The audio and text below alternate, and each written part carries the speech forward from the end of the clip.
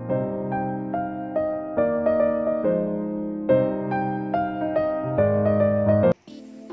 hamnida mga kaanyong to my channel, AnongSayoTv.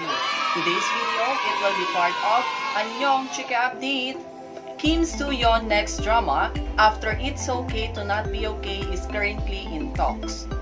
On November 6th, Sports Chosun reported that Kim Soo Hyun will be starring to an upcoming Netflix drama, Finger. Finger is the Korean adaptation of the movie American Psycho in 2000. Gold medalist Kim Soo Hyun's agency responded on the report and said, Kim Soo Hyun has received the offer for Finger, and it is one of the casting offers he received. He is currently reviewing the offer. Finger will tell the story of a famous interior designer, which Kim Soo Hyun is playing off if he accepted the offer. He seems perfect, but has a sociopath with dissociative identity disorder.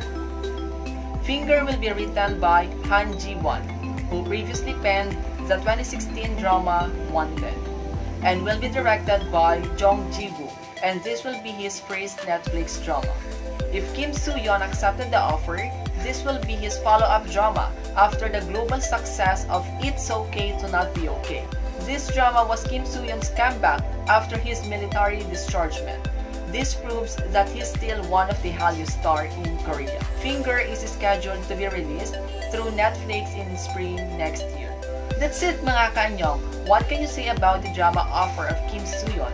Are you excited to see him once again for a role with dissociative identity disorder, just like what he had from Real Movie in 2017? Comment your thoughts below. If you are new to my channel, don't forget to hit the like, subscribe button, and also the notification bell beside the subscribe button. See you in my next video.